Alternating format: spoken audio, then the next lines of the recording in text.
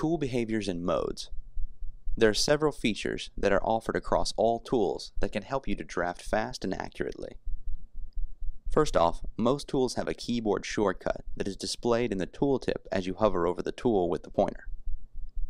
Next, once the tool is selected, it is quite useful to either verify or select the desired mode in the toolbar. Mode selection can be done with the pointer, or it can be controlled with the universal toolbar shortcut set. Most tool operations are executed with a series of clicks. You'll find instructions in the toolbar to the right of the mode buttons, prompting you what to do next. Each click of the cursor in Vectorworks means pressing the pointer button and releasing it. Once the desired tool has been selected and the mode has been chosen, move the cursor onto the drawing area and click, while interacting with the objects on the page until the tool operation is finished. Tool types. The number of clicks they require for execution can categorize many tools. The rectangle tool is an example of two-click or line-based tool. Let's demonstrate the use of this tool. Click once on the rectangle tool. Click once on the first button in the toolbar, rectangle mode, and then move the cursor into the drawing area. Click once, releasing the pointer button, and move the cursor down and to the right.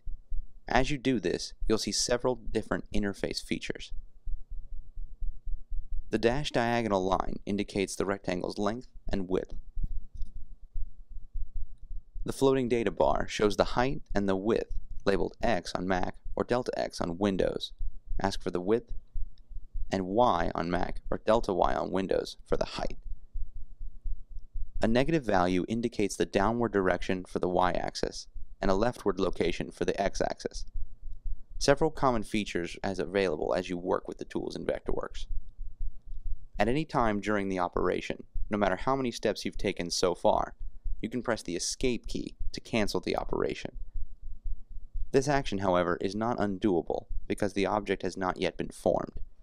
So, Vectorworks makes a distinction between objects that are existing, which you can delete, and objects that haven't been fully formed, which you can escape but can't undo if you decide to continue.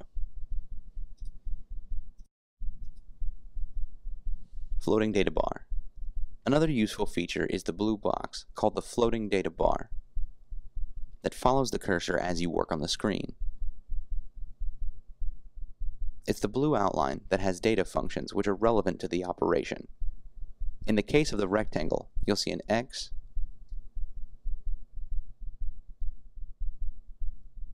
and Y, which both give values of the horizontal and vertical direction at any time.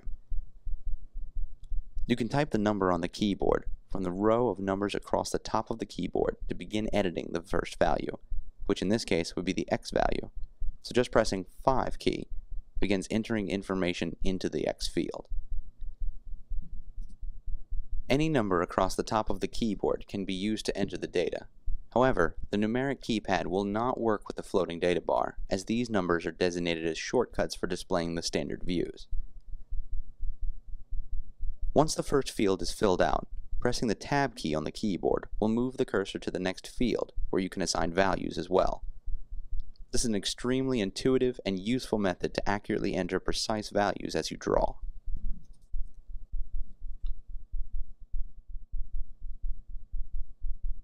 Once the value has been entered, you can end by pressing the Enter key or by clicking the pointer once and releasing it to finish the drawing operation.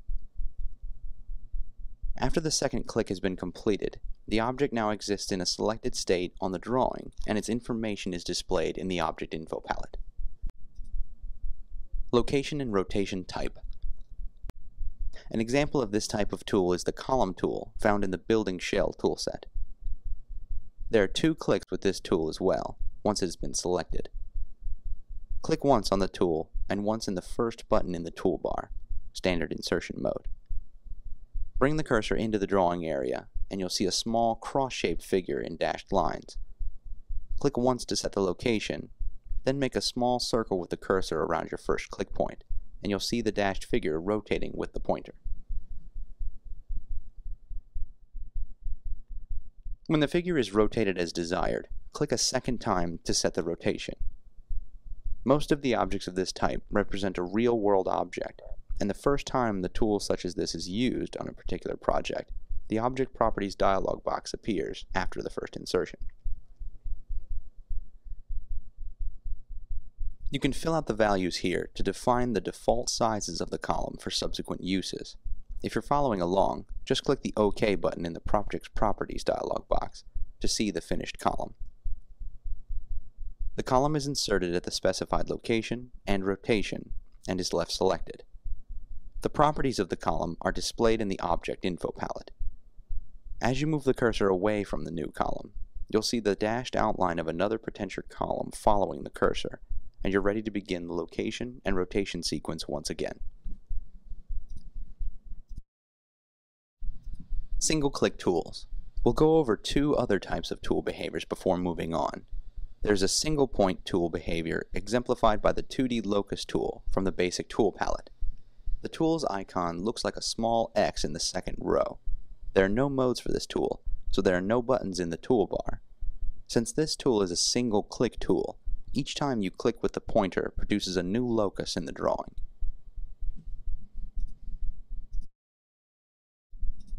Multi-step tools. The final kind of tool behavior that we'll demonstrate before moving on is the multi-step tool. This type takes an arbitrary number of clicks determined by your needs of the moment. The polygon tool possesses this type of behavior, so we'll select it from the basic tool palette. Click once on the tool, click once on the first button in the toolbar that creates polygons from vertices, and bring the cursor into the drawing.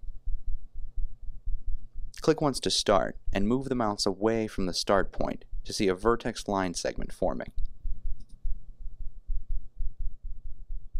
Each click as you move the cursor away from the point produces another line segment, which can be ended by clicking once on the start point or double-clicking in white space. We will encounter many opportunities to use these tool behaviors in the exercise. Feel free to take a moment for a bit of practice with a simple point, line, and multi-step tool examples that will help you incorporate speed, accuracy, and documentation techniques. Feel free to browse through the exercise file or skip ahead to the project. You can always come back to something that you've missed.